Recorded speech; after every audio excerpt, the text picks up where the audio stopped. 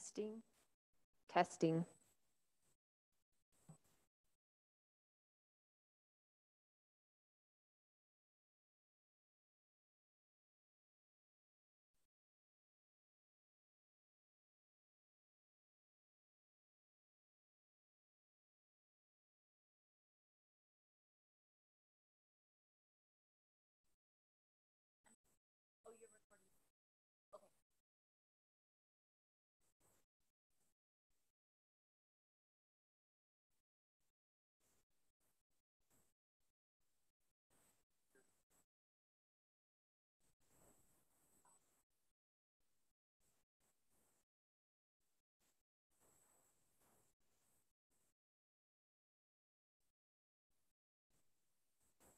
We're good.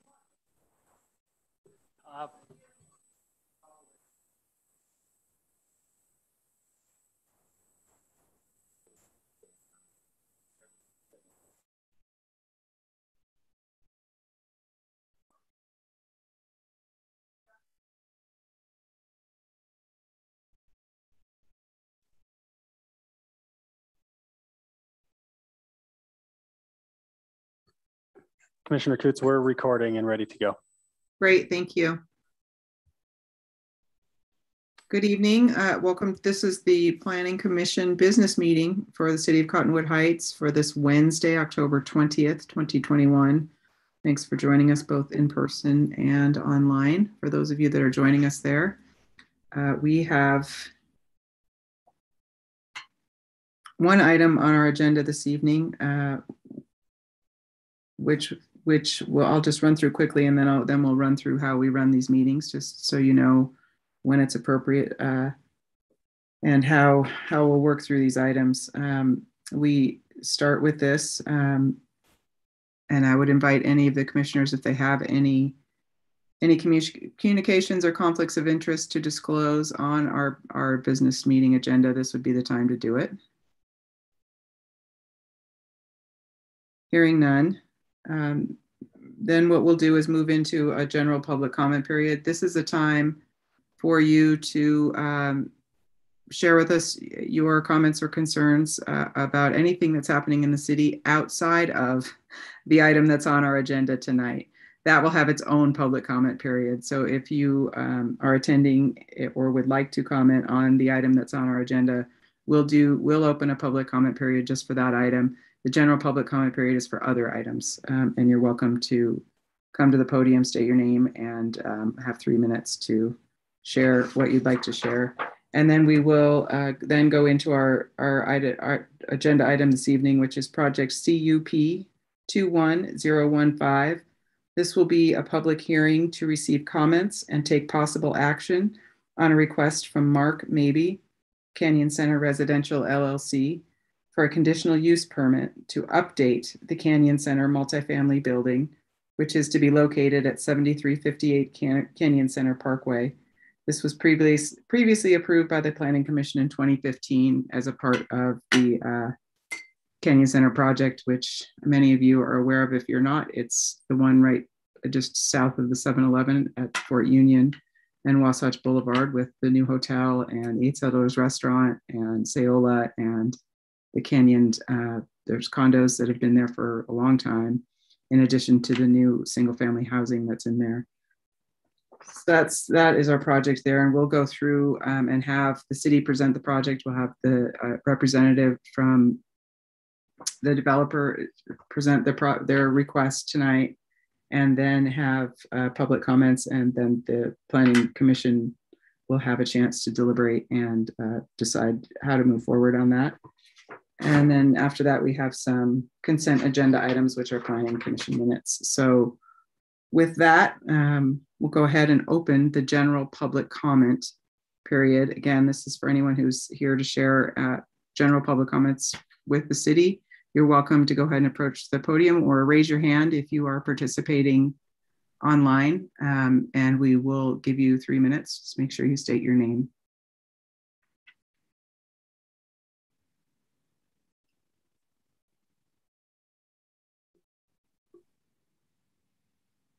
Am I good to start? I just want to say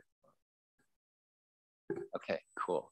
My name's Jack Allred. I live on Racket Club Drive in McIntosh Lane near the parcel. And I believe I sent a letter that hopefully the Planning Commission was able to review about my concerns with the proposed change.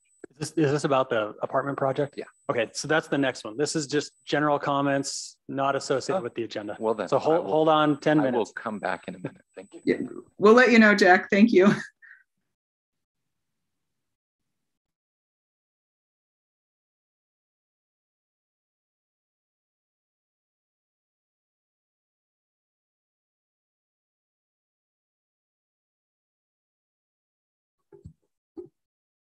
Commissioner Coots, you're muted, but I Thank don't you. see any additional public comments here. You knew what I was saying. Thank you. And we will go ahead and close the general public comment period for tonight and move on to our business meeting agenda item, which is the project CUP-21-015, the Canyon Center residential request for conditional use for a change in the number of units. I'll go ahead and turn it over to the city representative to present the request.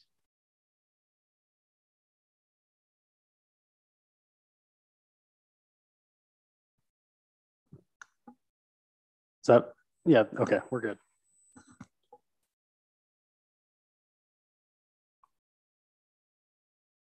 Okay, thank you, Commission.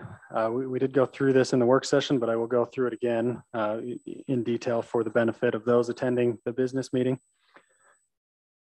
So this is request CUP-21-015. I think most people are familiar with the location of this project. It's the multifamily parcel in Canyon Center, in the Canyon Center project.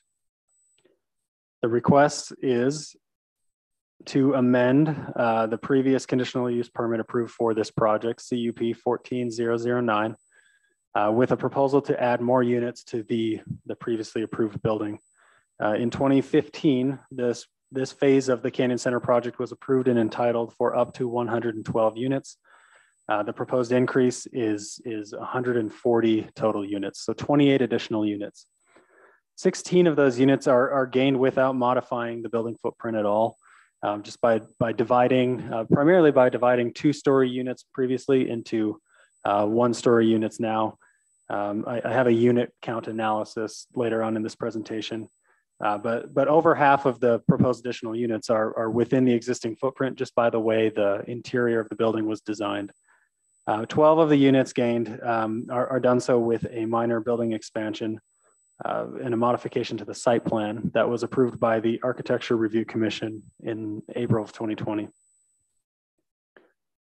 So for a little bit of background, some context here, this is the overall Canyon Center project. The original approval of phase 2, which included the apartment building we're talking about tonight. It also included the adjacent single family 17 home development, and it included the restaurant that is now 8 Settlers. That entitlement and conditional use approval was granted back in 2015. Prior to that, approval was granted for the office building and the parking structure. And after that, the couple of years after that, approval was granted in one instance to the standalone restaurant that is Sayola, and later to the hotel, and then just a couple of years ago to 2 small retail pads. So as an entire project, the Canyon Center 11-acre project is fully entitled with conditional use approval, which typically would mean all the buildings in there are ready for building permit, the building permit and construction phase of the project, or as you can see out there today, they're already built. The reason this is back, like I said, is because of the additional units requested. And the approval of the original phase 2 specifically said this letter approves a maximum of 112 units. So again, for background, in 2015, this was the proposed massing and architecture of the building. Just a year later, that was amended and approved by the city again to update the architecture to different material and design. This did not impact the footprint or the building height. So the building height and footprint established in original phase 2 remain the same with the updated architecture.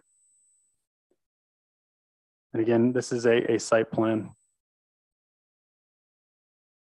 And then in April 2020, the developer submitted an application for site plan modification, which runs through the city's Architectural Review Commission through public meetings, but not public hearings. They, because no change in the use was proposed, it was just a site plan amendment. The Architecture Commission is that authority. Obviously, the unit counts are in front of the commission tonight because that is the commission's authority. But expansions in 2 areas of the building were approved in 2020. One to the courtyard area. The majority of the impact makes the courtyard access a little bit narrower and extends into the courtyard slightly. The second area that was modified is the northwest corner. The massing was extended slightly there to accommodate potential for additional units that we're considering now. So just a quick before and after there to show the changes. Nothing else was proposed to be modified from the previously approved site plan. And again, showing the top was before and the bottom is the current approval, which is not up for discussion or debate tonight. It's already been approved, but just some context. So I also want to clarify that the scope, the commission's scope for this conditional use application. Like I said, this is an amendment to the previous conditional use approval. Back in 2015, there was a site proposal that included buildings and massing and density and building heights and uses and unit counts for all of the different phases of the project. That was approved. That also included a traffic study at the time that, again, at the time was accepted and approved by the city for the site. Modifying those terms and the terms of that approval is not within the commission's scope tonight. So the commission's authority and scope on this application is limited to the impact of the additional 28 units on the Canyon Center project. This comes right out of state code and gives some context for every city in the state when we consider conditional use applications. The restrictions that we're allowed to impose and things we're not allowed to impose as a city. So I'm not going to read the full thing here, but this is verbatim out of the state code. And I will read the top paragraph here. And it states a land use authority, which in this case is the Planning Commission, shall approve a conditional use if reasonable conditions are proposed or can be imposed to mitigate the reasonably anticipated detrimental effects of the proposed use in accordance with applicable standards. What that means is, even though this is a conditional use request, it is entitled to approval.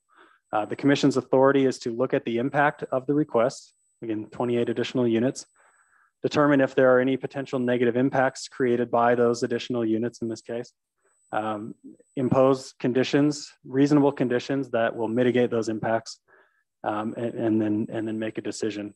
Only if it's determined that there are no reasonable impacts that can be imposed to mitigate a condition, can a land use authority deny a conditional use permit. And I will say, and I think the city attorney can back me up, that's extremely rare anywhere in Utah for a land use authority to meet the criteria to fully deny a conditional use permit. So impact analysis, analyzing the impact. This is staff's analysis of the impact of the additional units on the overall Canyon Center project. When this was approved in 2015, Canyon Center was one singular project. Subsequently, it was subdivided for ownership purposes, but it was one project. So density calculations have always been calculated based on the full project area, which is roughly 11 acres. The permitted density in the mixed use zone today is 35 units per acre. The existing project density with 112 units plus the 17 single family homes that have already been approved is 12 units per acre, roughly. The proposed project density, so increasing those units by 28 plus the 17 single family homes, is only 14 units per acre. So from a pure density analysis, this is still well under what's permitted by city code. Building height and massing, the site plan modification was previously approved by the Architecture Commission, and no building height increase is proposed with this. It's still subject to the maximum building height standards and requirements that were established back in 2015. Unit counts. Originally in 2015, and these are I think, accurate approximations, but may not be exact down to the precise unit count. But the original approval was a mix of 1 and 2 bedroom units. I went through and checked these again today. There were no 3 bedroom units proposed originally. The mix of 1 to 2 bedroom units, it was about 60% 1 bedroom to 40% 2 bedroom, which is roughly 65 to 45. The current proposal is also a mix of 1 and 2 bedroom units. Again, still no 3 bedroom units. And that mix is about 70-30 in favor of 1 bedroom units. About 90, mid 90s in single and in one bedroom and 45 or so in 2 bedroom. A lot of the units were gained. Like I said, the original proposal had 2-story units that are no longer proposed as extensively as they were. And by splitting up previous 2-story units into one-story units on multiple floors, that allows them to get a lot of the additional requested units within the existing footprint. Parking, for parking for any development project in the city, and this was true of all the other Canyon Center phases and developments elsewhere in the city. Our ordinance requires that the city use the Institute of Traffic Engineers Parking Generation Manual. Doing that for this use, we classify this apartment building as a mid-rise apartment, which is any multifamily building less than 5 stories. In the 2015 approval, per the project staff report, 180 total stalls were provided for 112 maximum units. So the parking ratio there was 1.61 stalls per unit. Per the applicant's proposal in front of you tonight, 249 stalls are proposed to be provided to serve 140 maximum units. So that parking ratio jumps up to 1.78 stalls per unit. So the ratio is higher than it was in 2015, and both were well above the absolute minimum.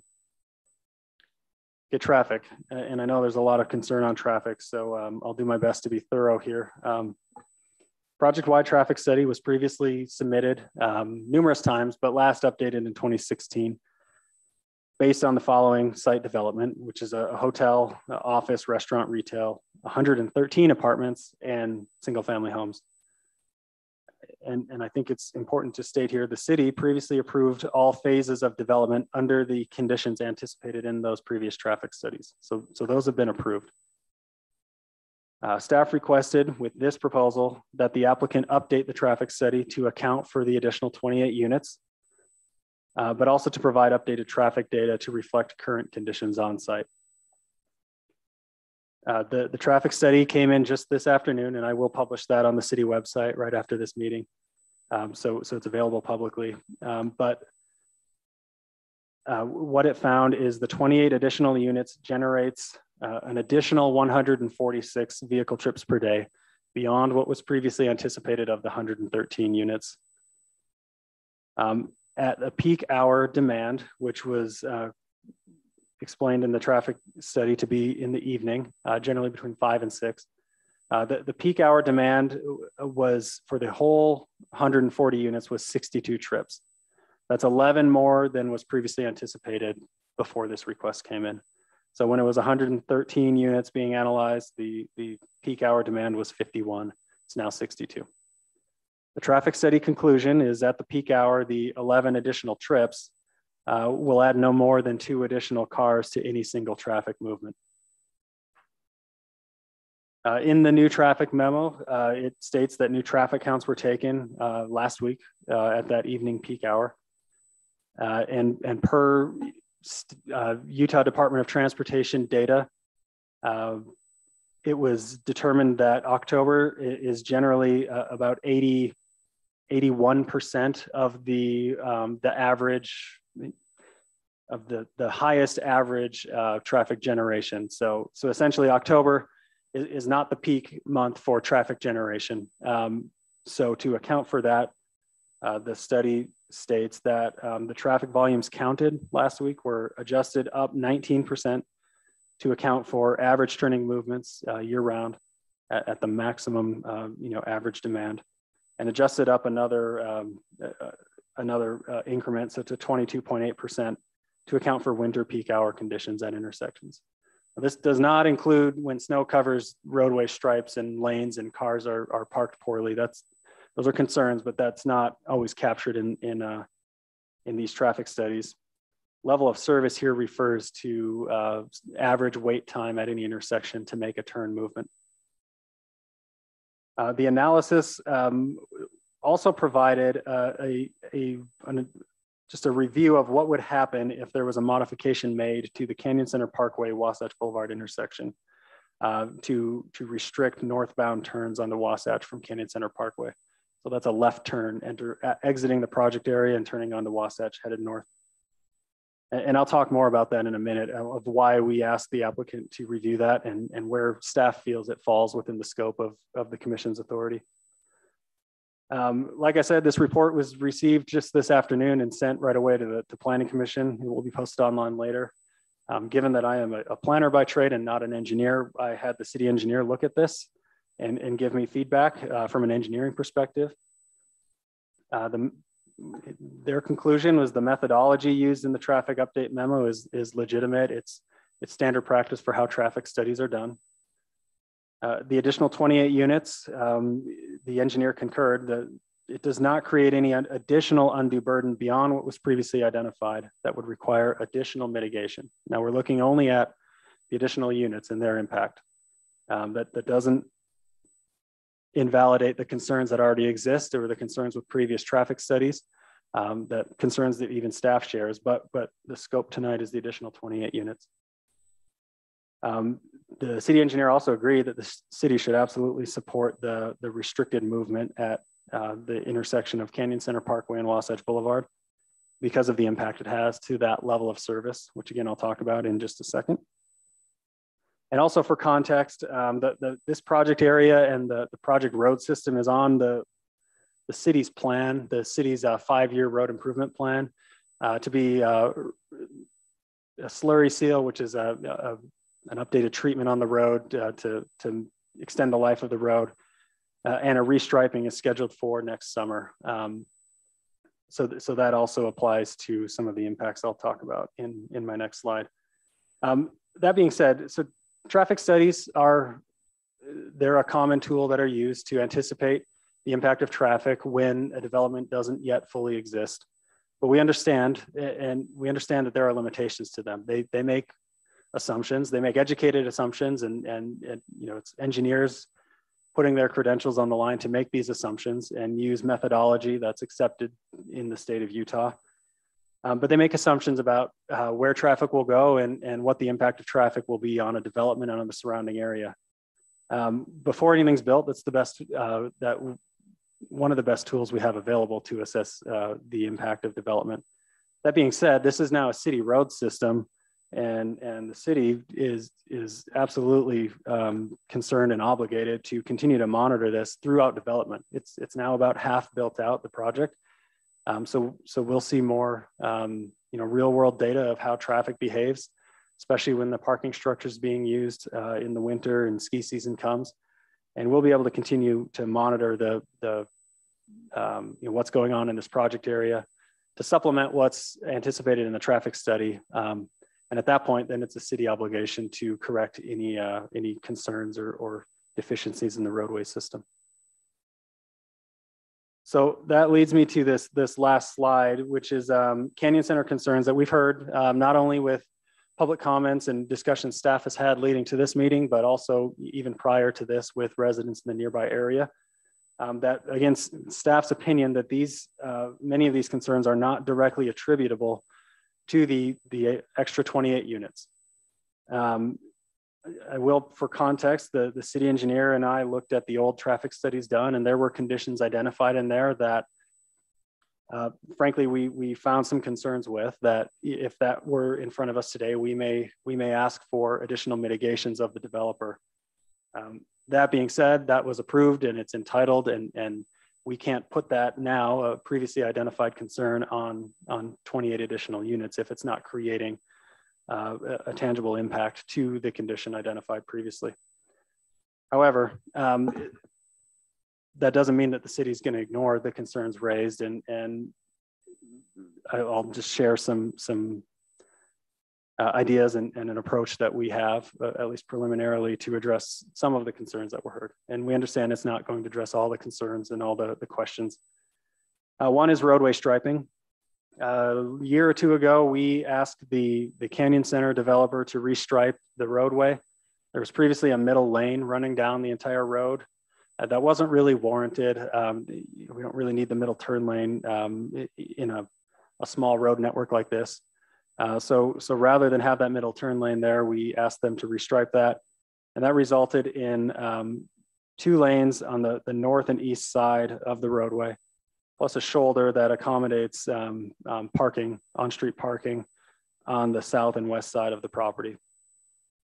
Additionally, there was a bike lane striped on the north and east side and a red curb that prohibits any on-street parking. This was in an effort to improve traffic flow through the area. We had instances where vehicles were still parked on the shoulder and they were halfway in the lane of traffic. And we have this single family neighborhood in here that has very limited overflow parking and that all have their own trash and recycling receptacles. And it created a real concern and issue, especially on garbage pickup day. So we feel that the steps taken are in the right direction. They've helped create a space where there can be parking, where trash receptacles can be placed on garbage day. We've also spoken with these residents. The city does offer a permit parking program, which would restrict parking in front of this project to only residents within the project that have parking permits, and there would be signs put up. That's a city council process, and we're happy to move that forward and have communicated that with the residents there. We have existing on-street parking conditions in a few different areas. One is the Porcupine Alpha Coffee and other parking on Racket Club Drive, which is outside this project and existed before this project, but something the city's monitoring and has made small tweaks to a few times to try to help address issues that have been raised, and we'll continue to look at that. And then again, like I just said, on-street parking for residents and overflow parking for the single family neighborhood. And again, there's a petition process that would restrict some parking specifically for them and their guests. The other point I want to bring up is the intersections, specifically the intersection of Canyon Center Parkway and Racket Club and Canyon Center Parkway and Wasatch Boulevard. In the original traffic study for the project, all the intersections were studied and assigned levels of service, which again is the wait time at intersections. Generally, a level of service A, B, C, or D is acceptable. That's at the state level and at the local level across the state. The intersection of Racket Club and Fort Union, as well as the project and Racket Club, were both, I think, B and a C. However, this intersection on the southeast corner, Canyon Center Parkway and Wasatch, was identified as level of service F. Like I said, normally we would require mitigation to address that as part of the entitlement process, and that was not done. And I can't speak to why, and I don't know. But that is an outstanding concern, and that's one that remains, which is why we asked the developer to analyze that. What would happen if the left turn from Canyon Center Parkway onto Wasatch Boulevard was restricted? And the result is that changes the level of service from an F to a C. So it substantially improves the wait time at that intersection and clearly defines that the problematic turn motion there is turning left downhill on Wasatch Boulevard when visibility is pretty limited with cars flying down the road, which is why the city's supportive of it. It's not an issue that's caused by the 28 units, as it was identified as a failing intersection back in 2014. However, the developer has conveyed to me, and I'm sure he can come up and talk about it next, that he's willing to fund that improvement and that restriction there to eliminate that left turn lane. The city engineer and I agree that we're in favor of that. That helps the traffic flow. The traffic memo also analyzed what will happen to those cars that would normally be turning left there, because they will go somewhere else now. And it doesn't put any of the other turn movements into E or F territory. The last thing I'll touch on, and then I'll open it up for questions of the commission. Right now, there's a right turn lane and a left turn lane out of Canyon Center Parkway onto Racket Club Drive, and that's a little abnormal and probably unnecessary. So part of the city's slurry coat and restriping, we would look at that intersection and make that correction. In addition to restriping the roadway itself to be consistent and exactly up to city specs for how we want that roadway striped. So I do want to clarify just one more time. While we did have concerns with the previous traffic study, they were approved and entitled as part of the project. The 28 units do not quantifiably make any of those impacts tangibly worse than they were already anticipated to be. So these concerns that I was just talking about are city obligations, frankly, at this point. However, the developers expressed willingness to fund the one improvement there that will help the system. So given this data, and again, this will all be posted online after the meeting, and given our limited authority as a land use authority by the state of Utah, looking at the impact of the additional 28 units and not identifying any additional impacts that we feel cannot be mitigated or aren't mitigated, staff feels that it's appropriate to recommend approval of this request. Thank you, Mike. We appreciate the presentation and the staff recommendation. We'll go ahead and invite a representative from the development team to present their request here for conditional use.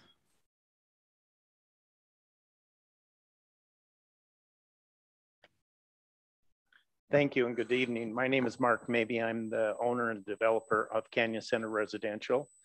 And I appreciate Mike and his thoroughness in the presentation. We've tried to be very complete because we're very concerned about traffic. That's a main issue for us. We wanted to make sure we could handle traffic.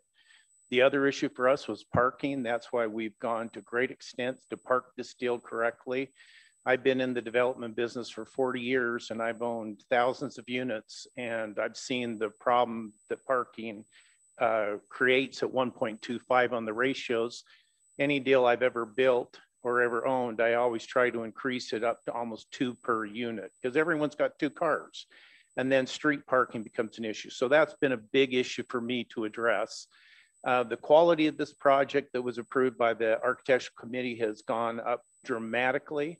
The finishes are up dramatically. We tried not to increase the footprint that would create any undue burden upon the community that would affect the community. We've kept the height the same. And like Mike said, 16 of these units are just reconfiguration. 3-bedroom units do not do well in the marketplace.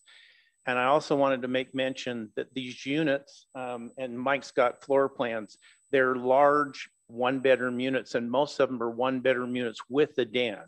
So they're very livable units. The other issue I've been very careful of over my career is turnover in apartments is a major issue. And how you address turnover is by the quality of your community. And so we've tried to make that very much a major issue in the design and the development of this project. So these units, most 1-bedroom units in the marketplace hit about 640. These are 850 and larger. These are very large units. Mike, you've got copies of all those floor plans, don't you? Yeah, so if anyone wanted to look at the floor plans, they would be a part of this package. So the units are large, and large units, livable units, make a community more stable because we're very concerned about turnover and making this more of a home than just a temporary residence.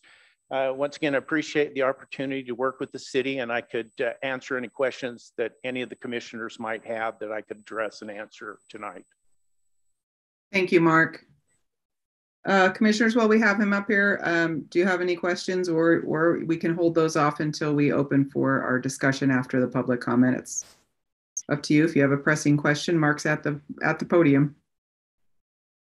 I had a quick one. I actually had this thought in the work session, but it wasn't on the slide. But since you've proffered it, I want to ask you. We have the analysis in terms of the breakdown between the 1 and 2 bedroom. You have the analysis of before and the after in terms of what's being proposed. on the breakdown of the square footages? Because you're changing the percentage of the 1 and 2 bedroom offerings. Right. Do you have the average square foot that the change in the percentages? Yeah, Mike's got copies of all those in there. But you don't know what that is offhand. They vary in the building. Corner units, middle units, the way the building lays out, they vary. But most of the ones vary from anywhere 820, but some of the ones get almost up to 950 to 980. I think half of the 70% of the ones are really 2-bedroom units because they're 1 bedroom with a den. So in a lot of markets, that would be considered a 2-bedroom unit, but we're considering them 1 bedroom with a den. And with what's happened with the pandemic, so many people are working from home. And also in the community, we have recreation rooms, we have business offices, we've accommodated all of those features as well, athletic facilities, electric car parking downstairs. I mean, this is a quality community. Did I answer your question okay? No, but I mean, I'm really looking to see, you know, if you knew offhand what the breakdown was on you're making a change in terms of the density. So I wanted to know, you know, for the number of units, what that broke down to in terms of the average unit per square foot. I understand that there's variance in terms of, you know, 600 or 900 square feet, you know, for any given unit, but I was actually more curious in terms of your overall offering, how that changed the numbers. We know how they change from 1 and 2 bedroom, but I don't know from a square footage basis how that. I'd have to go back into plans, and if we want, Mike, we could get that to you, but I don't know that off the top of my head to answer that. Okay, thank you. Thank you. Commissioners, any other questions? Well, we have Mr. Maybe up here.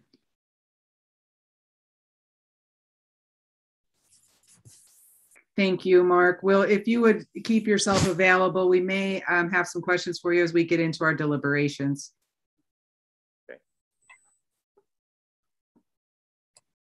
Okay, and what we'll do is go ahead and open up the public comment period for this particular item. So Jack, this would be the time for you to come back to the podium. Not to preempt anyone else who's there, but and Commissioner Coots, after Jack speaks, I have a few speaker cards, so I'll read through those and then we can open up to anyone else. Let's start with those. Thank you, Mike. Now, is one of those speaker cards one that I submitted? Okay. Thank you for listening to me. I live on Racket Club in Macintosh. I moved here knowing the development was happening, and my concern is with the changes presented for a few reasons, points I want to bring up. One, as we heard Mike talk about, you know, back when they originally approved this, there were some things that they may, back when they originally approved this, there were some things, as Mike just said, that today they maybe would not approve. And in combination with the idea of does these additional units materially or tangibly make an impact? And I would like to point out that if it makes an impact at all, it's relevant, and I feel like it's not just does it make a big impact. If there's already a big impact that's being made that potentially approved some design issues that shouldn't have been approved, then any impact at all needs to be considered a tangible impact, in my opinion. Secondarily, Mike mentioned that, you know, when you make it, we made a decision back then that we may not have made today. Well, if you're making a decision today, please keep in mind that maybe that in the past we've made decisions that we maybe overlooked or rushed. And specifically, I'm referring to this brand new traffic study that isn't publicly available, that's literally been presented for the first time right here, and that was carried out by we don't know who and what method. So if you're planning on making a decision on this today, please consider that new discussion of a study, of a traffic study, hasn't been viewed by us public. And if it hasn't been viewed by you and we haven't had an option to like go through it and address concerns, maybe today's not the day to make a decision, because I think traffic is one of the material issues at hand. And if a new studies come out to quell our concerns, we need time to read that and think about it. And then thirdly, I'd like to just mention that, you know, 1.75 spots per unit parking, I like the increase. I don't think it's enough. I think that leaves us with 30 cars that don't have a parking spot that is just residents. because if everyone has 2 cars, like Mark just said, there's 30 cars now that don't have a place to park. Where will they park? And I think lastly, the intersection on Canyon Center and Racquet Club, that's north end of Racquet Club is essentially going to become Canyon Center Drive. Like that's no longer going to be Racquet Club Drive. And it's just the exit to Canyon Center to Fort Union. And what's going to happen with all those cars, and I feel bad for all the people who are going to be having to drive there because it's going to be horrible, but they're all going to choose to go up Racquet Club and down Winesap. And I think as a community, we need to be protected, not only in parking for those 30 cars and all their guests, but in the traffic that's coming out of Canyon Center that says, I can't go down Racquet Club Drive and go right or left on Fort Union. I need to go left down Winesap. As a community, we need to be protected for that traffic. And if you can grant us like some type, there's some formality where we can say, we can block that off, or we can make it one way. And make that part of your notes to say, we are entitled to protect that street for our neighborhood traffic and not make it a boulevard for Canyon Center. Thank you for your time. Thank you. Commissioner Coots, the first card I have is Jeff Chatelain. Thank you. Hi, Jeff Chatelain. I live on Racquet Club Circle. As Jack mentioned, Racquet Club Drive is about to become a nightmare. So the traffic study, I have a problem with a few statements 7 years ago. Traffic patterns, I walk my dog every day down that sidewalk and stand there, Canyon Center Parkway, which we don't know that's the street because there's no signs. McCandless says maybe that's coming. Why didn't the city require street signage? There's no signs. So nobody knows where that street is. There's not a sign today.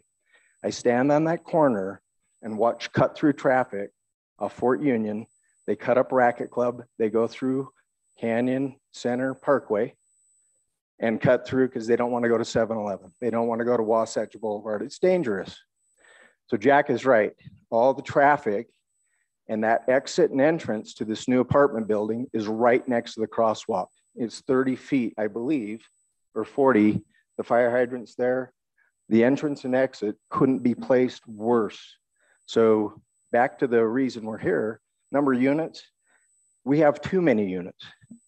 Let's take 81,000 square feet of office space coming. The Canyon Racquet Club condos, they were already there. Weekly, these apartments, Sayola, you got Kevin Gates coming back in as a proprietor, right? He's taken the permit out and owns the property. He's the original owner that sold it to McCandless. That's another story. However, the Marriott's never operated at full capacity ever. They opened in April. There's never been a ski season. I've got numerous photos. Racquet Club Drive, when it snows, you don't want to be on that street. They double park. The plows can't get there. We have a safety concern. And now we're asking for more units. And I've never heard, Mr. Maybe, what's the amount of rent? Because I believe this is about money. This isn't about units and the well-being and safety of our community. It's not. So you've never said, or have I heard or missed it? What are the rents? How are we justifying more people? Parking's great. McCandless said it'd be free. I've never seen more than 2 cars underneath the Marriott, ever. Never. Nobody parks there. You got Porcupine and Alpha. It's a traffic jam daily. And now we have entrance and exits right next to their establishment. It's a poorly designed plan. And so these old traffic studies, these old traffic patterns, come stand out there with me tomorrow and watch who cuts through. No stop signs. One stop sign, they run through it. Crosswalk, you're dangerous. This isn't a place to raise your kids anymore. Apple Valley subdivision, where Jack lives, where we all live, we're in danger. And if you're gonna give us all permits for no parking, we're all signing up tonight. So can we hear what the rents are though? Because I wanna hear the greed. There's greed going on here. So Mr. Maybe, do you know what the rents are? Hold on. That's not part of this procedure. You comment to the commission can ask questions of the applicant. Jeff, you have 3 minutes to speak to us, but it's your turn to share. We don't have to answer, and please don't direct anything to anyone who's in the audience. Okay, Commissioner Coots, the next comment card is John Kennington. Thank you. And John, that comment goes for every speaker. Let's be civil. We're all neighbors.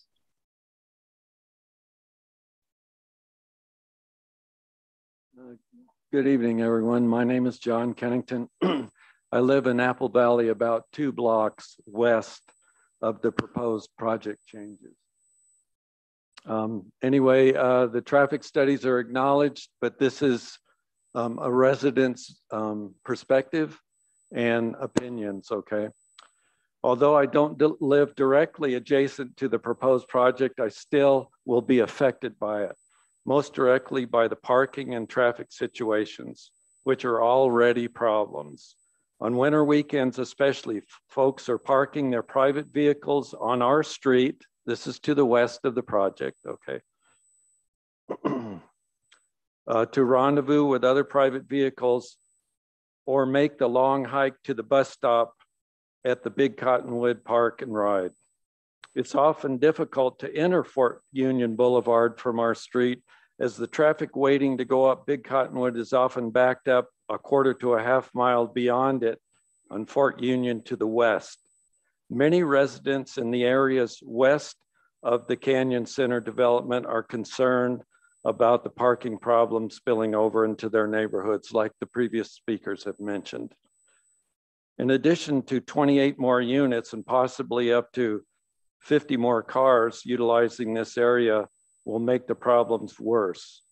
Although the project will have its own underground parking with apparently no public parking spaces, tenants on the southwest side of the project will likely utilize the more convenient street side parking on Racket Club Drive, thus further exacerbating the parking problem for the employees of the nearby businesses who already fully utilize this curbside space.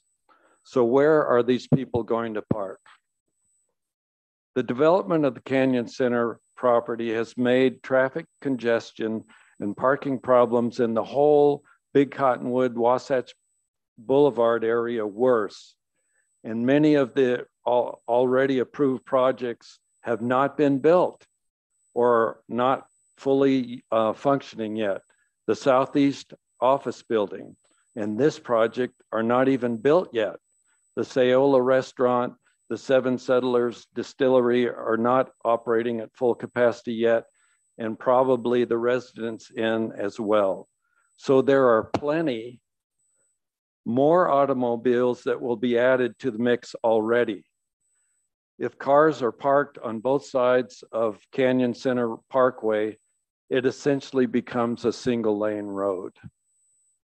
Before anything more is added, there should be ample free public parking available and facilities to accommodate accessible and inexpensive mass transit should be developed in the Canyon Center. This all affects what's going on concurrently with the Highway 210 EIS process all the way up to Alta. It's my firm belief that changing the public's behavior toward use of convenient and inexpensive public transit is the key to solving the parking and traffic problems in this area and the 2 Cottonwood Canyons. So in summary, I am firmly opposed to allowing the proposed expansion of the project in order to reduce the coming increase in the intensity of these already existing problems. Thank you very much for allowing me to comment on this most important issue. Thank you, John.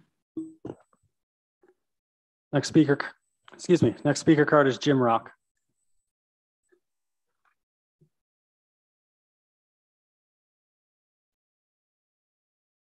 Good evening, I'm Jim Rock. I'm here representing the Canyon Racket Club Homeowner Association. I think if you represent an association, you get 5 minutes. Is that correct?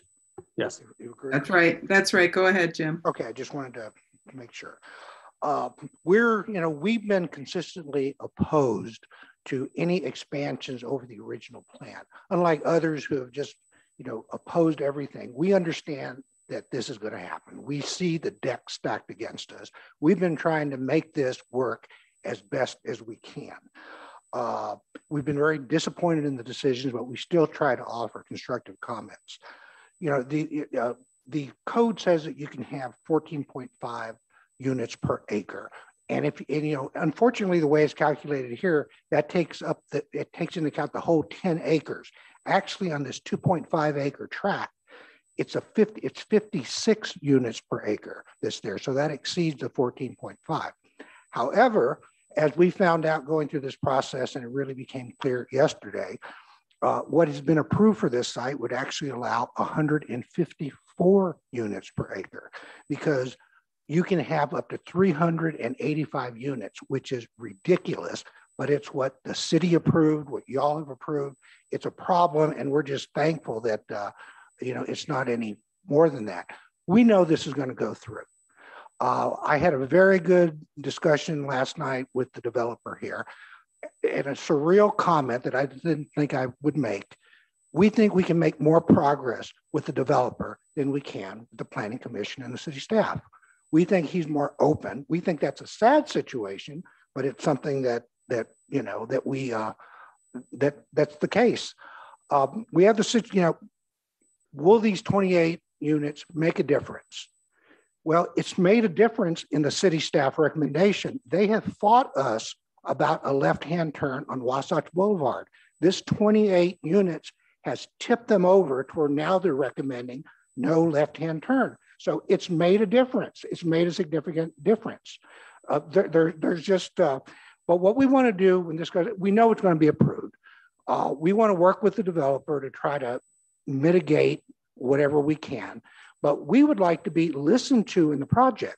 We've come up with solutions that are now being adopted by staff, which have been opposed before this. We proposed no left-hand turn on Wasatch Boulevard. That was opposed. We talked about, because of the decision of the Planning Commission for David Weekley Homes to have a very poor development with no interior trash and inadequate parking, we proposed that there be parking dedicated for the David Weekley Homes on Canyon Racket Drive. That's been adopted. We worked on restriping. We wish we would have been consulted.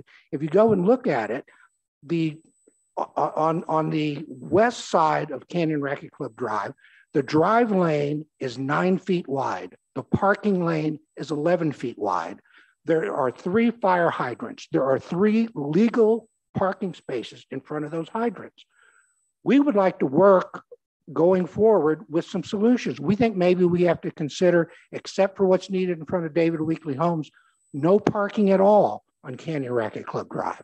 It may be because when you take the left-hand turn off Canyon Racket Club Drive into Canyon Center Parkway, immediately you have to make a right-hand turn into the apartment buildings. We think that because of the pressure, particularly now that there's going to be no left turn, which looks like will be the case, more pressure on Canyon Racket Club Drive where it hits Fort Union, we think maybe we should consider no parking on that part of Canyon Racket Club Drive. That is going to become the major ingress egress to there.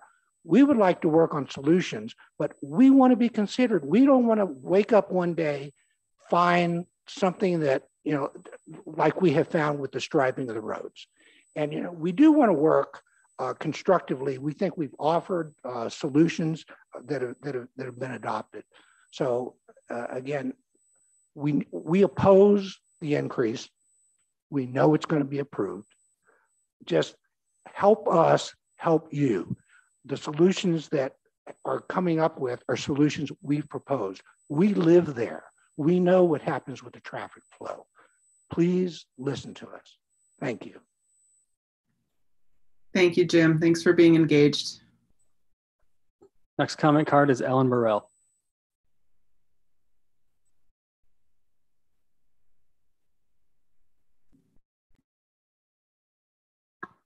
Hello to everyone on the Planning Commission. Thank you for letting me take a moment with you.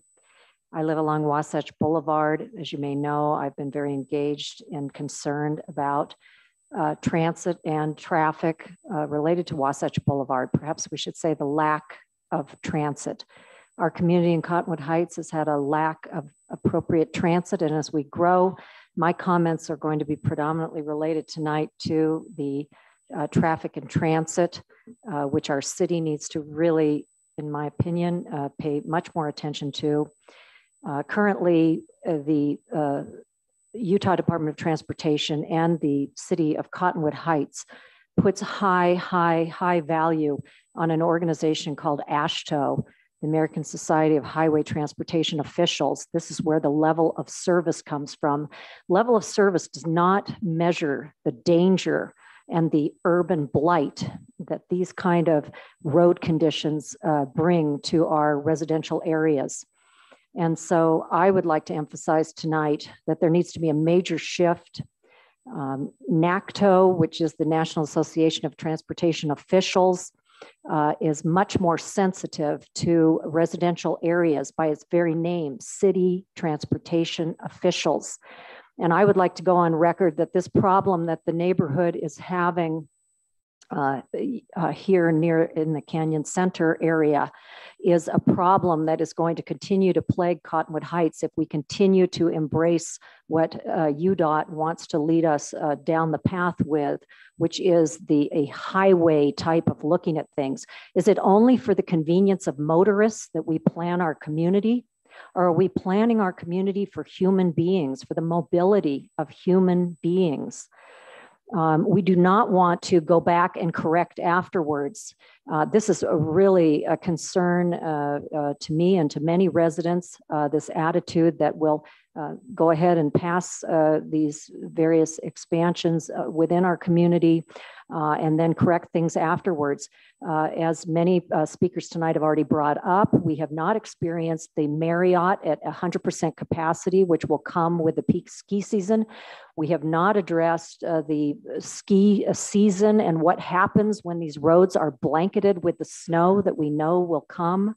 When the office buildings are occupied, you know, there's a big difference to say that there's only an 18% difference between what happens now and in January and February, when we have, again, a maximum interest in our area for vacationers, skiers that are coming into our area.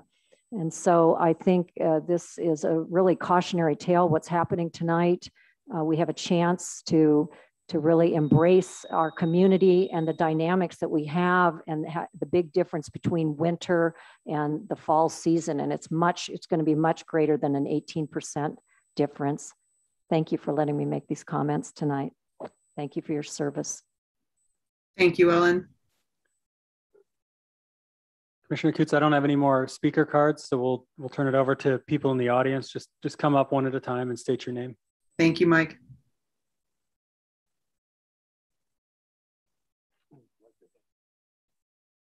Go ahead, it's okay.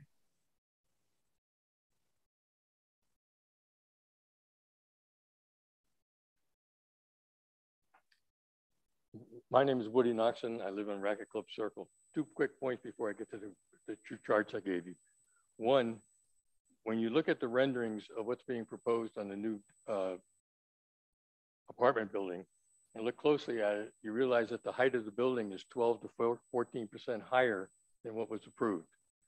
I think that needs to be reviewed from the standpoint of the impact to the residents and does that do them undue harm to the people who live very close to it. There's a change of 8 feet that was agreed to back in 2016. Number 2, back at that time, there were 2 levels of parking proposed. 1 level, and I have the print here if you'd like to look at it, dated 2014. The first level was for the residents of the the apartment building. And the second level was for public parking. And the whole purpose of that was for public parking to reduce the pressure on Racket Club Drive and the whole area of Alpha Coffee, Porcupine, that whole business. That got removed and met with the city manager back in 2019, excuse me, about getting that regoing and what we could do as a city to get that in place, because that would really reduce the situation. But if you look at the graph, the 2 charts that I just gave you, the handout, the first one shows the page, shows the building, and the red arrows are all the ins and outs relative to the apartment building. The second page, more importantly, shows the ins and outs of every establishment in the Canyon Center, all the turns that have to be made. But at the bottom of that chart, there's a large circle, and that circle incorporates Alpha Coffee, Porcupine, the intersection of Fort Union and Racket Club Drive, 7-Eleven, which is by reputation one of the most used or 7-Elevens in the world based upon use per square foot. That whole area, instead of using data that's been proposed to be used in average businesses, all of those businesses I recognized are all extremely successful. If you compare their data with the regular data that is for transportation for restaurants, they exceed it. They're great. The restaurants are wonderful. My point is, on that chart with that black circle, that portion, we should use actual data. What's the actual current use of that area now? And then for the additional areas that haven't been fully occupied yet, meaning the Marriott, the office building, then use the data for traffic and parking. When you look at that, I think you'll find out that the need, everybody I'm sure here has been talking about the traffic situation, but we need to use actual data that we currently could get. Thank you for your time. I appreciate it. If you have any questions, I'll go through that chart and give more details to it. Thank you. Thank you, Woody.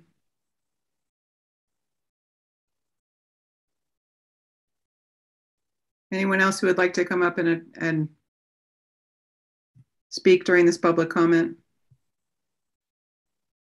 Yeah, my name's Carl Churchill. We live on Racket Club Drive. We lived there for 20 years. We're also the owners of Alpha Coffee. We're part of the problem here, and hopefully we're worth it. I know a lot of our neighbors are in here, and we recognize and we're actually excited about what's happening in this area. People in the neighborhood like to walk to the restaurants, like to enjoy the amenities there. I do have serious concerns about this increase. It doesn't sound like it's a lot, but I think the numbers that we're looking at, we keep talking about how many cars per apartment. One of the things we learned when we opened Alpha Coffee, we had enough parking for our customers, but we didn't count on 8 to 12 parking spots for employees. So our employees park at the park and ride, and they get there early enough that they beat most of the ski traffic, but it becomes quite an issue. I'm also concerned about the backup down Racket Club Drive to that intersection, and the potential for accidents coming out of Alpha Coffee, coming out of the Porcupine. And this isn't the forum for it, but we really do need to look at that intersection. It's hard to, where Canyon Center Parkway comes on to Racket Club Drive there, you can't see to the south. I'm concerned with this building being as high as it is and as close as it is to Racket Club Drive, and any kind of landscaping there, we really have to be careful with that. So I would ask the commission to really think through the comments tonight. I think I agree with what everybody said. There's a lot more traffic than what a theoretical traffic study would come up with.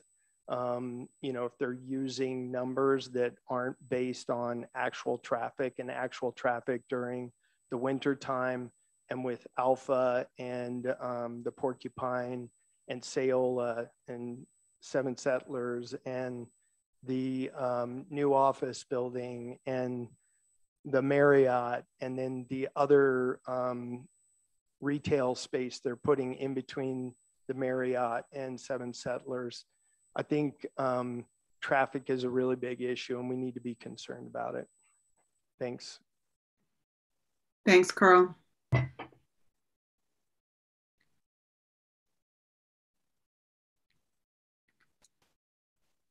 Hi, I'm Ryan. There's been a lot of talk about traffic, so I don't want to harp on it too much, but I was thinking about the level of service between the two roads, between the intersection of Wasatch and Racket Club Drive. In the wintertime, we do notice a lot of traffic that comes in for the skiing. And I'm wondering if the study that's used for the level of service, if there was a way to calculate during surge time, during an accident situation on Wasatch, what types of impacts occur based on those incidents, right? And then in the wintertime, when you have all that additional traffic for skiing, what's the level of service at that stoplight? Like, as a resident, it feels like it's a completely different level of service. So if there's a way to actually bracket that for rush hour, ski season, things like that, it'd be kind of interesting to see that. So that's a suggestion request on my end. And then there's something we've been noticing ever since the additional parking for skiing across the street. Is we were told by the police that it appears that people park in there in the parking lot at night, and they'll go around and they'll just circle the neighborhood looking for a crime opportunity. So they'll go and check door locks and things like that. So I wonder if there's any kind of study to measure what kind of impact that's going to have on the additional residents that we have there, because there's going to be an increased crime opportunity. So have we done anything to research that? What does that do to the impact of the additional people living there? Are we going to have more crime opportunity? Are we going to address what we have already? And if there is more crime opportunity, then what are we going to do in the future to mitigate that? So there's additional public cost involved with that to kind of think through, I think, as well. And then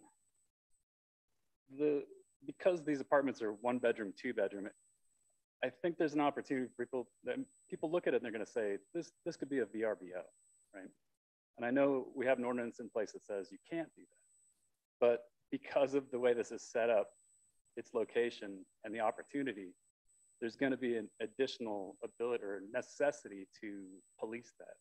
And so who pays for that? How are we going to manage that part of the aspect, right?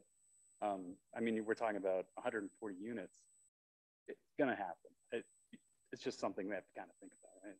And just the cost associated with it. And then with those additional residents, what's that going to do to the neighborhood, right? So as they're walking through the neighborhood, it's not necessarily going to have a detrimental impact, but there's just going to be more people in the neighborhood. So how do we manage that through the neighborhood, like public traffic through the residential areas? Are there going to be additional stop signs? We already have a kind of an issue with speed. So how do we manage that as well? So anyway, just a couple of bullet points. Thank you. Thank you, Ryan.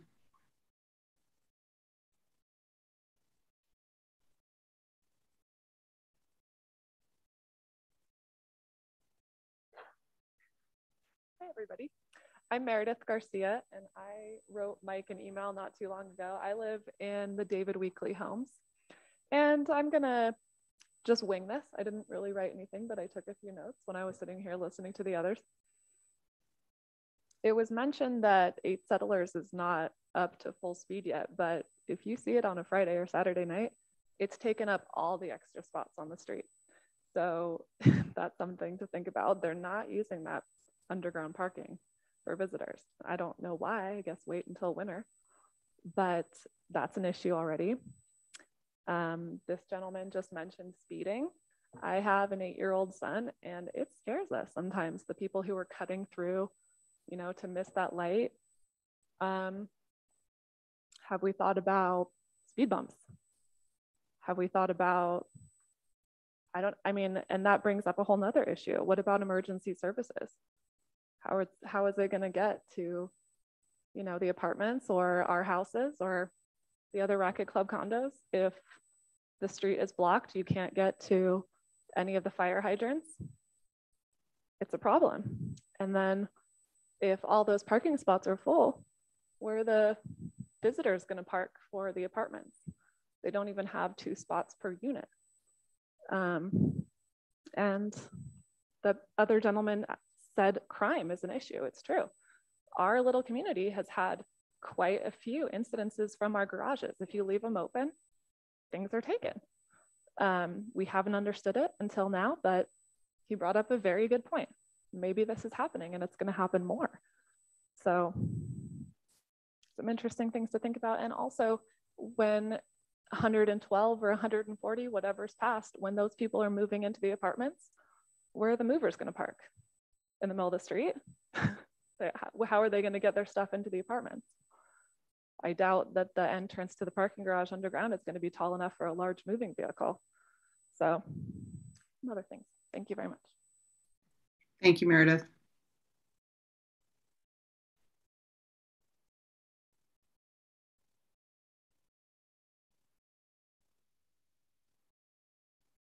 I can't see the audience. Do we have any other movement out there?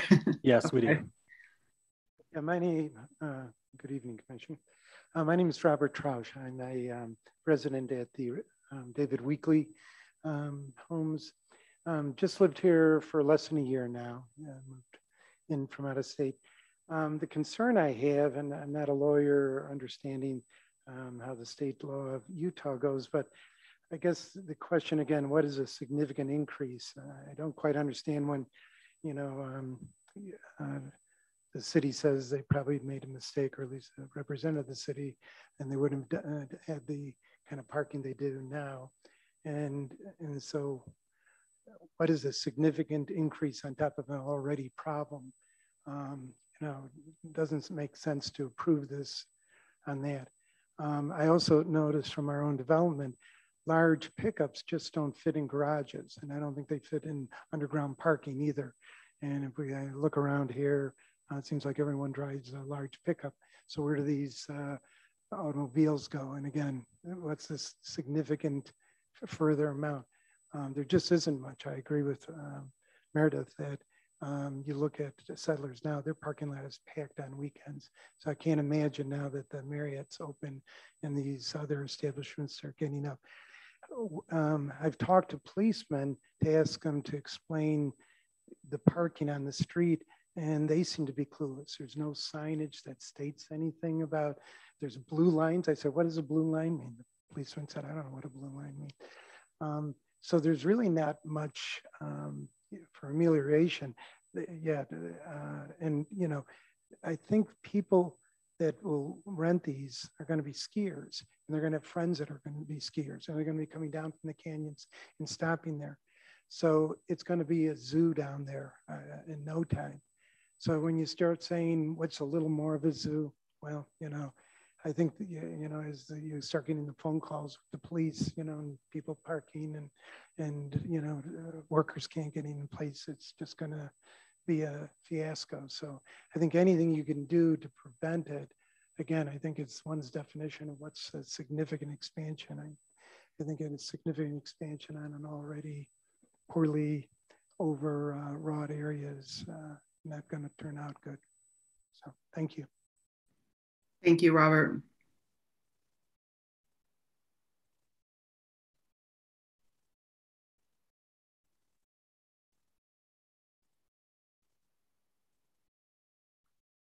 Good evening, Monica Anderson.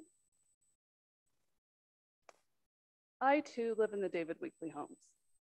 And just to put things in perspective, an additional 28 units is more than my entire community. We have 17 units. And we are suffering these problems already that have already been said. There's no need for me to repeat them. But that illustrates really the impact of 28 units when you look at what David Weekley homes, the impact of that community. And the other interesting issue is that these incremental modifications that have occurred over time, they have a bad result. It is detrimental.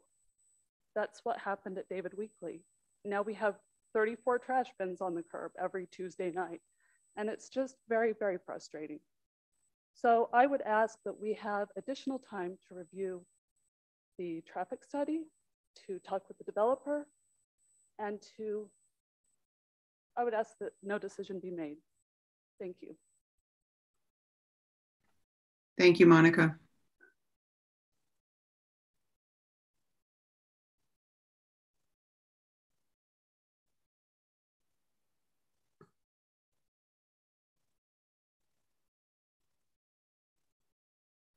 Hello, Commission. This is Eric Kran. Just one quick observation. We've been talking a lot about cars and community is not formed by cars, it's made by people. And the condition that was made for this project for the densities determined as an overall And I think that a lot of what we're talking about over here is about making this place successful for the entire project. And if we look at where the park in the center of the entire project, and then there's the open space across the street as it opens into and it enters into the, what I'm calling a donut looking for the condominium area. And adding those extra units is basically gonna close that donut, and it's gonna cut the project and break a little bit away of what the connectivity, and it's not about cars, it's about people being able to actually enjoy and feel like they're part of the entire area. And we're closing this area up, and people are gonna drive in their cars, and it was just explained that it's gonna have a lot of great facilities inside. So the people that live in there are just gonna live in there and really not even see the outside, the rest of the facility from the inside. It's not gonna be activated, in other words, and it's not gonna be part of the greater area of the restaurants and the hotel and the park. I think that Cottonwood Heights has a lot of open space already, and a lot of this open space is hard to activate. This summer, we actually had Byton Heights that got canceled because nobody was showing up. And we need to actually build the environment for people and for how they're going to use it. And if I see any success in this project, it's actually how that little open space area that's left from that opening in the donut, as I call it, towards the park and towards the rest of the project is going to actually allow for the interaction of individuals and work their problems by getting to know each other and maybe come up to solutions about the parking and the cars and everything else by actually themselves working as a community. And if we close that up, then we're gonna have a bunch of strangers living with another bunch of strangers with a whole bunch of cars traveling through. And that's not how you build community. And I think that if we're gonna look at conditions, those are conditional permits, that's part of what was considered as a whole.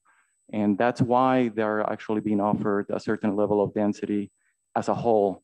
Let's think about this project and this increased density as part of the whole, and how is that going to impact the full usage and the success of the entire project. Thank you. Thank you, Eric.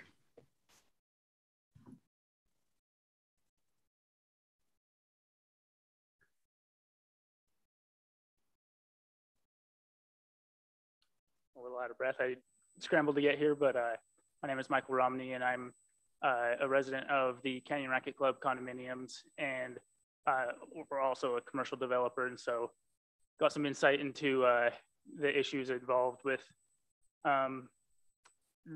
this type of development and complications. I've lived in the Canyon Racquet Club condominiums for years, and so I've personally been able to see the impact that even the minimal usage of the current phase of the development with the Marriott and the restaurants, how significant that is. One of the prior speakers mentioned that the David Weekley Homes is 17 units. This entire next apartment development is the jump from 112 to I'm not sure of the exact number, 140, is not insignificant. And also, I know we're trying to limit the scope to the significant impact of the additional units. And like the very first speaker said, Allred, I believe his name was, is that if there's a flaw in the larger project and it's already impacting, putting undue burden on the people, then any additional impact is significant. I haven't had time to look at the traffic study in detail because it's not available. But the average daily traffic, I believe, jumped from 500 and something to 640 something.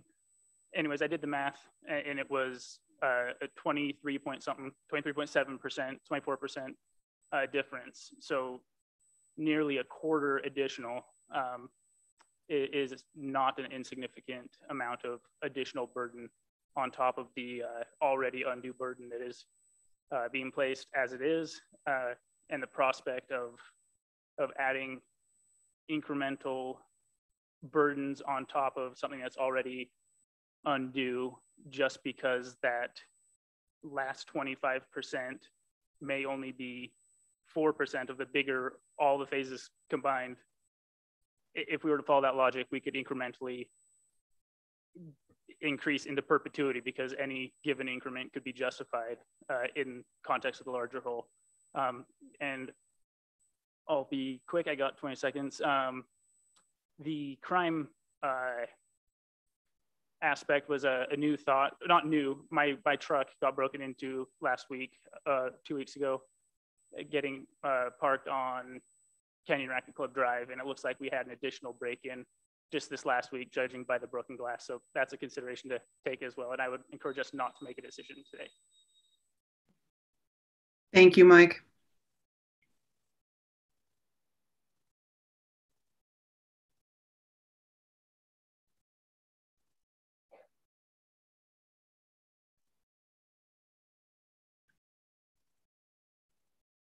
Hi, my name is Chris Dowling, and I'm a neighbor to Jim Rock and Mike Romney over at Canyon Racket Club.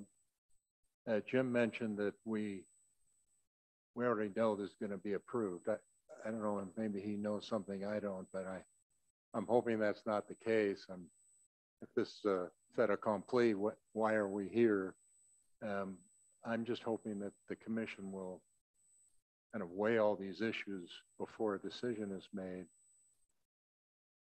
The density of traffic over there is already extreme.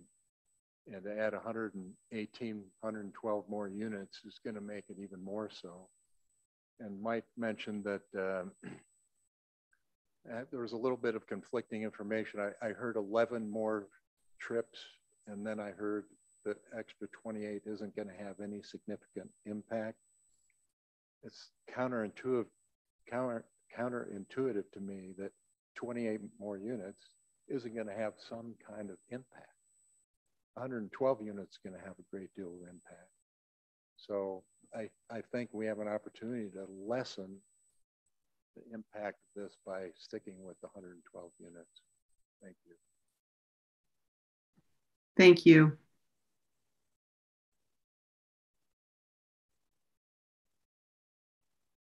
Everyone, Ariella Gottlieb, president of the HOA at Canyon Center Court. I have a quick question. Wasn't there a master HOA approved in which, is it Mark, sorry, and myself and the McCandless and so on and so forth of the 5 different parts or phases would have a master association? I was reached out to by McCandless and there were forms. Does that sound familiar to you? Okay. Because when we speak about like the Ariel, if you would approach the mic and just address specifically for the commission your comments on this conditional use, that would be great. Because I thought there was an approval for a master HOA. There through the city's process, there was a master plan that was approved for this entire site. And so for the city process, that then what happened is now they've sold, as you know, parcels have been sold and developers are developing these individual parcels. As far as any kind of agreement amongst the owners, that would be a private agreement and that wouldn't have any bearing on our process.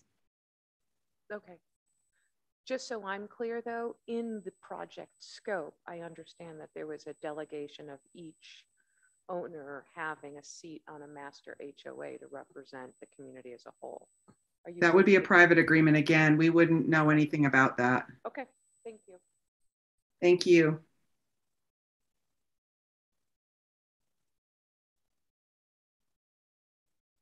Hello, my name's Lisa. I live on McIntosh Lane. And you have heard all of the arguments that everybody has for traffic and safety and all of that. And I just want you all to think and just consider yourself in the position of living in our neighborhood, in our community, and just like think into your heart. And if you were there, how would you feel about all of these concerns? Thank you. Thank you, Lisa.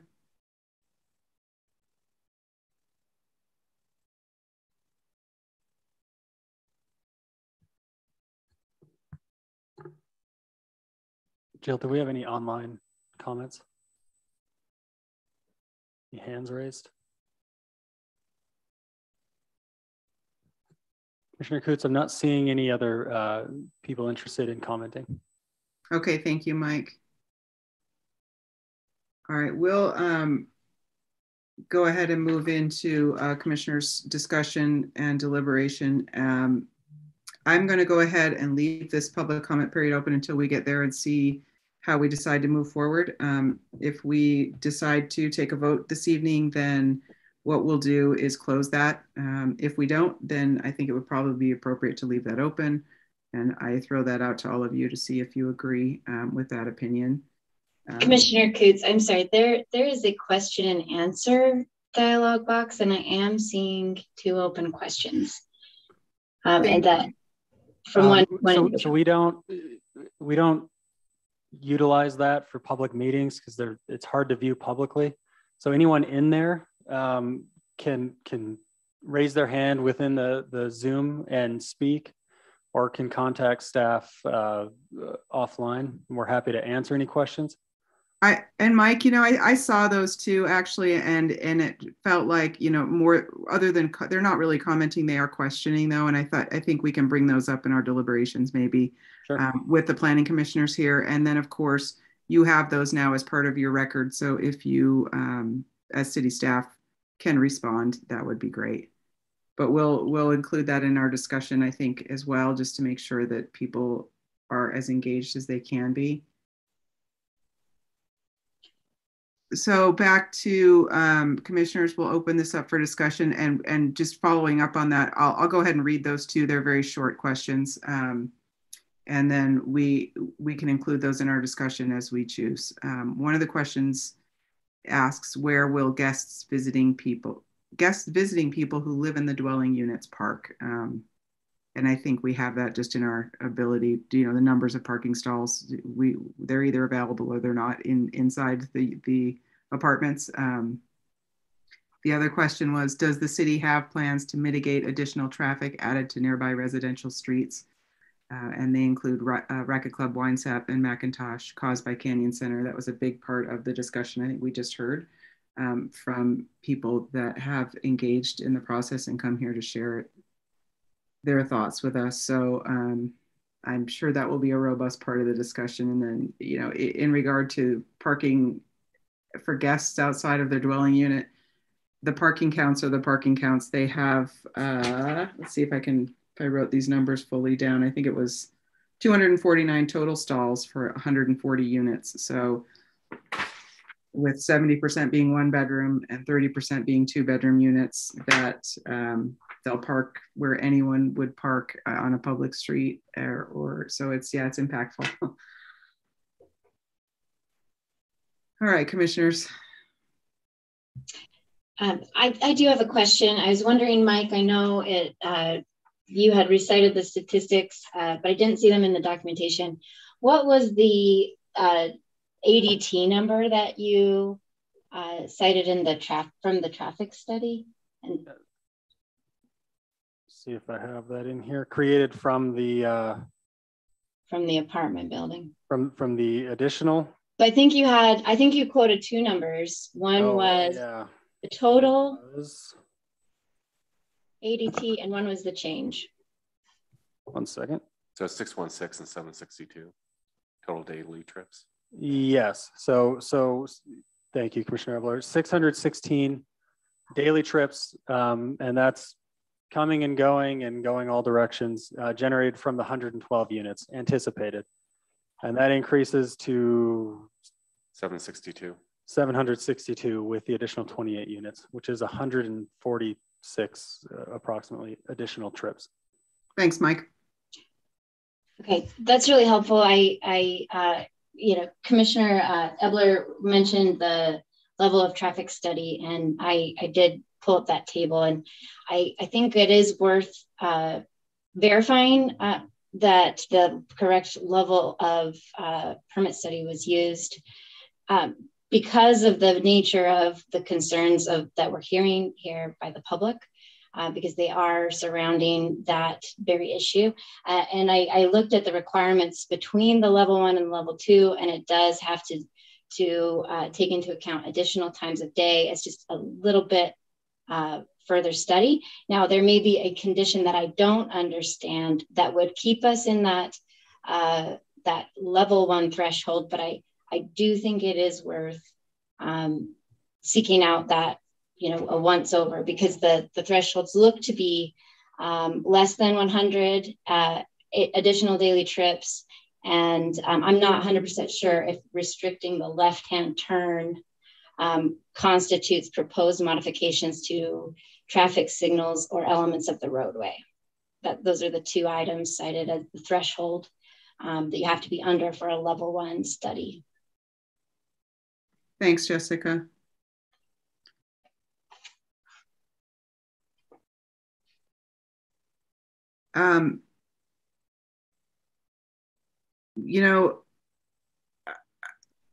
This one is, there were a couple of comments I thought were incredibly well thought out and well said. And it came up several times. One is, any addition to an already overburdened site is significant. The question that we're being asked as commissioners with a conditional use is, are there things that can mitigate?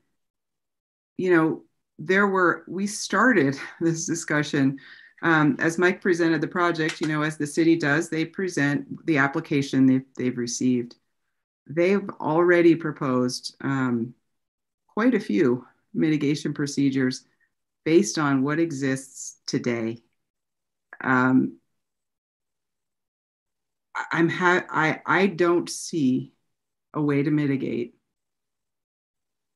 any addition to this project. It's already, as Mike stated, they received conditional use in 2015, and he started the presentation with what was approved at that time, at least the architectural renderings. I am not finding a thing that justifies being able to add units at this location or any way to mitigate that. It's already, based on the discussion, a very urban site in a pretty suburban setting. Those are the problems we just heard people talking about. Those are really urban problems that these neighbors are having, and trying to embrace and engage and solve, and that's really appreciated. I have to say too, personally, I'm really disheartened to hear the level of those of you that have shared your comments are really, you don't think that we're, as a planning commission, being thoughtful about this, or that that the decision has already been made. I am truly sorry, as someone who shares this community with you, that you feel that way. I certainly don't. And I was really disheartened to hear all that tonight. But thank you for sharing it. Commissioner Creeks, can I add to your thoughts? Please I do. didn't mean to interrupt you. No, go ahead. I'm concerned too that the simple geographic location of this project. I was grateful after the Racket Club for so many years sat vacant. The developer took the time to try to crack the code on making something that would be great in this area. Having lived in the general area starting in 1979, I've watched it change and watched it evolve. And watch the difficulties, and I'm grateful for the engagement of our community talking about Wasatch Boulevard and watching nearly 30,000 comments come in. And it's obviously something that we as a community are extremely concerned about, and hopeful that UDOT will try to mitigate that in some form. But I don't know that it can be completely mitigated. It's simply a volume issue. Additionally, Fort Union Boulevard, when I think about the Fort Union Master Plan and the intent of what we've tried to do as a city to try to increase walkability and bikeability and transit. The things I see on that road, I just don't know that there's the size, the space, or the capacity to even handle what we've already got on the books. I think it's going to be a squeeze. I worry, frankly, about the potential liability for the city based on emergency response, pedestrians walking to the park in the center, and it literally appears like a donut of a park with people trying to cross over into it. And I'm worried about the ability for people to ride their bikes, to walk safely in that area. And I don't know that there's any way to enforce the cut through issue to shave that corner. It's a difficult spot. And taken as a separate issue, recognizing that none of us on the Planning Commission were present when the initial development was approved. I share Commissioner Coots' feelings that I'm disheartened if you feel like this group does not listen, because we live in this area and we're affected by it. And so I just don't know that any appreciable increase that we can make the argument that we're going to not avoid, that we can avoid harm by any appreciable increase, simply based on the current standard, not revisiting any previous decisions, simply saying from where we are right now, any increase will increase harm and increase risk and potentially increase liability to the city. And I don't know that from my standpoint, I can see a good way to mitigate that. Thanks, Commissioner Mills. I have a couple comments too, if that's okay. Go ahead, Jonathan. Yeah. Sure. This one's really tough. I mean, because just in general, I really like mixed use, and I really like density within mixed use. That being said, as someone who wasn't part of the original development cycle on this in negotiations, I think this is the wrong mix of uses. And I think the square footage percentages in terms of how it broke out was probably not well thought out in terms of, the building site and the overall fit to the overall community. And so it becomes tough because you sit in a position to say yay or nay, especially on something that is fairly incremental if you just look at traffic studies and whatever else. In the work session, I expressed some concerns I had about the traffic study just in general. But that being said, I don't think that's the real issue with this. One of the commenters brought out a point on mixed modal transportation. I think it's key and critical. If Utah's actually going to get serious about addressing some of the overall intransient transportation issues, it cannot be car focused. It can't be driven by state highway associations, UDOT, et cetera, of just let's move cars as quickly as possible. I get it. Traffic is really important for commercial. It's really important for mixed use, but at the end of the day, for residential uses, we all have to live here. We all have to be able to, get to and from work. We have to get to and from, the commercial establishments that are there. We have to get our kids to school. Emergency services have to be able to, get through the roads. And, it's one of the other comments was about traffic calming. It's fantastic for residential. It's terrible for emergency service. Police and firefighters hate, speed bumps and other traffic calming measures. So it's always, the push and pull, but I just have some overall concerns, and I really share your comments that it's really tough when you talk about, we can't fix this because the development already went through, it wasn't appealed, and that's not what we're considering. But what we're considering is whether or not this is appropriate to the overall community. So my 2 cents. Thank you, Commissioner Ebler. Any other discussion, commissioners? I guess I have a question for you all.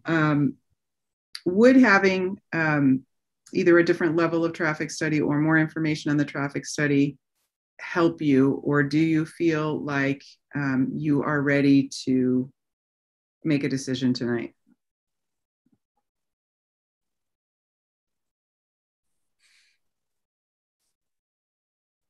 I don't think a traffic study would change my feeling or where my head is headed.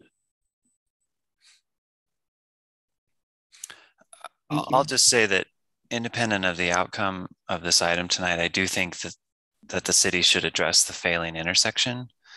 And I would request that staff add that item to the budget list or whatever mechanism we have to get that on for council consideration. Yeah, Commissioner Allen, just to back up that comment, I mean, in preparation for this meeting, one of the things that I looked at was, you know, the 2050 plan that says if Cottonwood Heights never builds again, never does another land development entitlement, just what's in the pipeline, just what's there. The intersection on Wasatch Boulevard north of Fort Union fails. So it doesn't matter what we do right now, we still have an issue. We still need to actually address it right now. But you don't do that just by building car-centric developments, especially in a community such as this. I do need to clarify. Just from a staff peer analysis perspective and what we are legally allowed to do and not to do. The question is a little different than whether this is a good fit or not. It's whether this complies with code and whether there are negative impacts that cannot be mitigated. Mike, I think we're aware of the question. What we'd like to know is if you have a motion or a suggested motion that you could bring up, that would be really helpful. I apologize. I don't have model motions prepared because I hadn't updated the staff report and received the traffic study late today. Okay, well, let me thank you for your input. It's much appreciated. What I'll throw out there to you commissioners is this is the request that was put into the city and that is put into the Planning Commission this evening. Receiving public comment and taking possible action on a request from Mark Mabey, for a conditional use permit to update the Canyon Center multifamily building. So the request is to update the conditional use permit that was approved in 2015 with the additional units, as has been clarified throughout the discussion. So that is what we have before us today as a decision, should we choose to take it. As has been mentioned several times, we can choose not to make that decision today.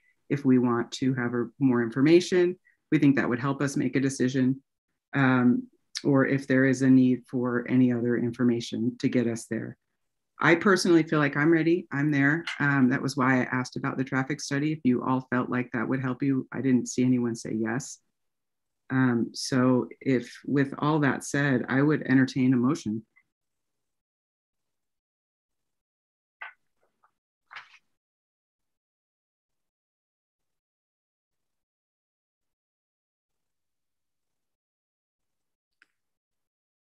I would move that we deny the request from Mark Mabey Canyon Center Residential LLC for a conditional use permit to update the Canyon Center multifamily building to be located at 7358 Canyon Center Parkway that was previously approved by the Planning Commission in 2015. Second. Okay, we have a motion and a second. Any discussion, commissioners? I'm not exactly sure how to express this because I do think that the bigger issue is out there. And I don't think this apartment building or this change to the apartment building is a single solitary issue. And so as much as that updated traffic study may not change, might not solve all these problems or point us to a solution, I don't see the apartment building as the source of the problem. So I wanted to make note of that. I think it was kind of asked or addressed, is there a bigger way to address all of these clearly, well thought out, very reasonable concerns by community members in a different venue, in a greater study. I don't know what that venue is, but if that is something that is available, if that could be clarified on the record of the meeting, I think that would be helpful. And for the record, I take no issue with holding the vote on the motion. So I apologize if I spoke out of turn on that one. No, that's what you're here for, Commissioner Chappell.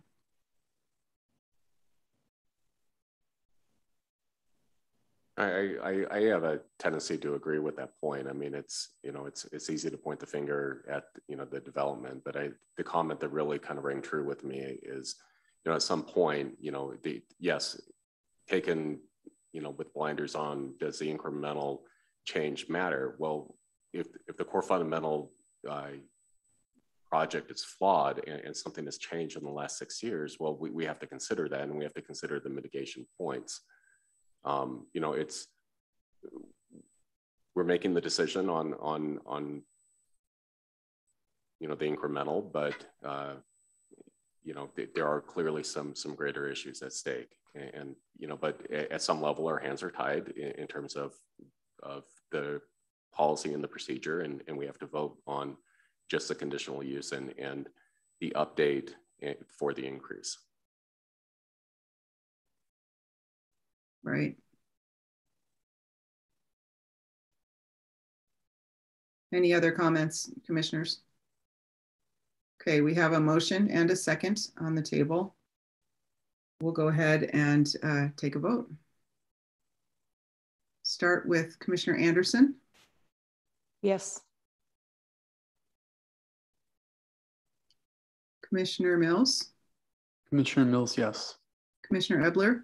Commissioner Ebler, aye. Commissioner Chappell. No. Commissioner Allen.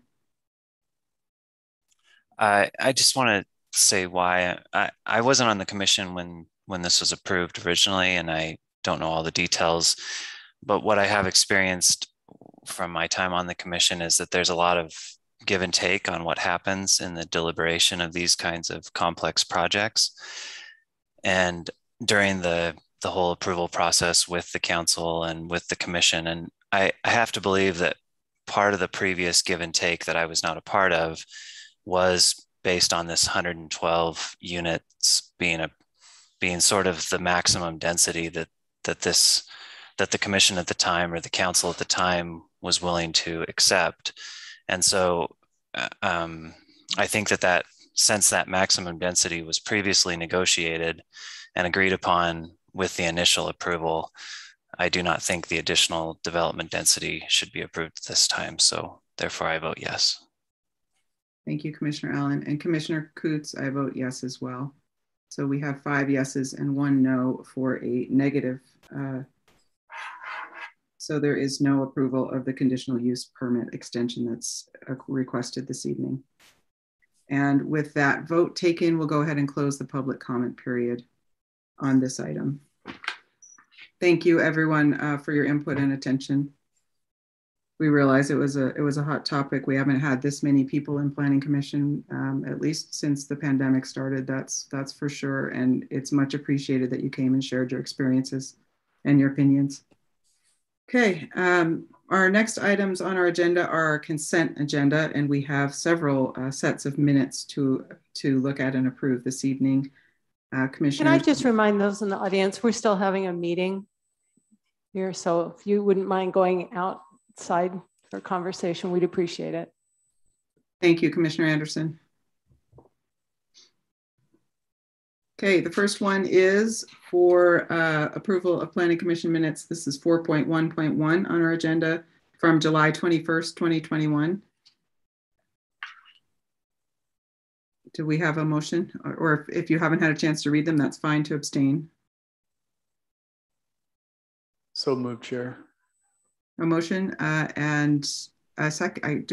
I guess I do need a second. It's been a while since we've done this one. And a second. Thank you. Moved and seconded. All in favor? Aye. Aye. And I'll abstain. I was not present at that meeting. Okay, our next consent agenda item is 4.12, which is the Planning Commission minutes from August 4th, 2021. A motion for approval. Move to approve. Second. Can I, sorry. No, there was one typo, if you will, but it referenced Commissioner Bevan as Council Member Bevan, and I don't know if that needs to be changed. It should. Yep, good catch. Is that a promotion or a demotion? No comment. So do we want to amend that motion to say with changes? I'll accept the friendly amendment. Great. So moved and seconded. All in favor? Aye. Aye. And the last one is 4.1.3, which are the Planning Commission minutes from our October 6th, 2021. Chair, I move to accept. Okay, and I do have one correction on those two before we move forward, which was, and I don't have those in front of me, I apologize, but On the discussion item where we went through the general plan and Mike was offering the updates for what's happening with the general plan update through Cottonwood Heights, every time it's mentioned, it says master plan. And I believe almost every time it's mentioned, it should say general plan. So if the minutes could be amended to show that, that was my only adjustment. Okay, still have the positive motion. Do we have a second? Second. Moved and seconded. All in favor? Aye. Aye. Aye. Okay, one more motion, commissioners. Motion to adjourn, Chair. Second. Moved and seconded. All in favor?